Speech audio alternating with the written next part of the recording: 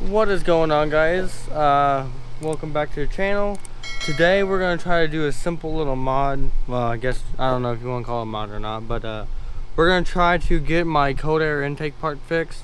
I lost the part, the little heat shield thing that goes around this part back whenever I had my Suburban, and I was going through stuff with that, and I had tossed this whole intake part into a different vehicle for the time being. But I finally was able to get it on this one. The bad thing is I can't find a heat shield that goes on this one, and instead of actually paying out the money for like a whole new kit, because I can't just find the heat shield by itself, like I cannot, no matter how hard I try, I have not found anything. If anyone does know anywhere to get it, put a link in the comment below and let me know if y'all can find anything like that. But I'm going to try to just do a simple little hack with this and get some sheet metal, bend it up, and then try to measure out the circumference of this. But yeah, we're gonna see. Go ahead and show you guys what I'm working with today. Like I said, I don't know how well this is gonna work, but I'm going to try. So I have this sheet metal right here.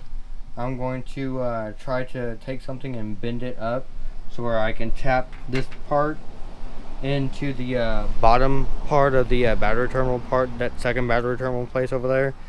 And then I'm going to try to bend this piece up at like an L-shaped angle in a way, and then cut into it the shape of my cold air intake.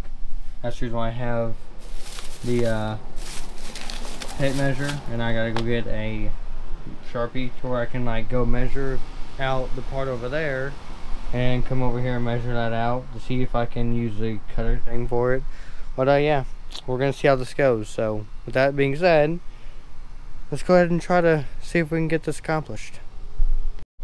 Alright guys, I can't really exactly show you all because I don't have all the proper equipment right now to do all this stuff, to actually go like step by step to show you how I'm gonna do this. But I'm gonna take this part off, unscrew this part, this little nut that's right here. I'm gonna unscrew this, take this part off. I'm gonna measure the circumference of this actual pipe right here, and then we'll probably also measure down here too and see. And then I'm gonna take those measurements to the piece of metal and write down that, and then yeah, go from there on all this stuff. So yeah, that's just where I'm at right now. Alright, so as y'all can tell, that was pretty easy. Just about undoing the little nut thing there and then just pushing in underneath the little black part till I can get to this part. So now, like I said, I'm going to take and have a good tape measure out from this side to this side, and I'm going to measure out in inches what it is on how wide this part is, and I'm going to take that over to that piece of metal, and we're going to see if we can get this as accurate as possible. So in theory, what I'm trying to do is take the measurement of this thing right here, and I'm going to try to cut out a big U shape around this thing to where I could fit that piece of metal in and hold this part up at a better angle. Alright guys, I don't know how well y'all can see this, but I done like a little 5 1/8 inch by 5 1/8 inch thing on here, just to see how well this is going to work. Really, I need to do this more like a circular motion, but we're going to see how well this turns out. This should hopefully cover the width of the part I'm trying to do.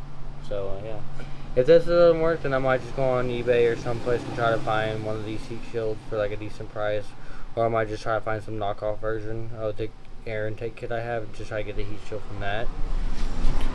But I don't know, like I said, we're gonna try this first and see how this goes. If this doesn't work, then we'll resort to the other thing, and I might either way, but I'm at least gonna give this a try. Well guys, here's all the scrap metal I got done using with all this stuff. I'm gonna come over here and show you guys what I have.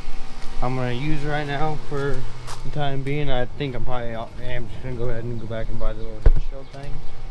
But I got this thing that goes around right here on both sides, and it goes down to the actual bottom part down here. And I'm gonna, like I said, self-tap some screws through this plate, or through the metal, and into that plate where it doesn't go nowhere. And I'm hoping that this will at least solve the problem of it being up so low, or being down so low. I have it raised up like an inch or two now. I really don't think it's really affecting much, but I'd rather be safe than sorry. And like I said, But anyways, yeah, I'm gonna go ahead and do the self-tapping screws in here, and then we're gonna see what it looks like, and hopefully this is a temp fix for right now until I can actually get the actual heat shield. So, and just like that, guys, everything's back together. Like I said, it's just a little temporary fix just to hold it in for right now until I can actually buy the actual heat shield for it.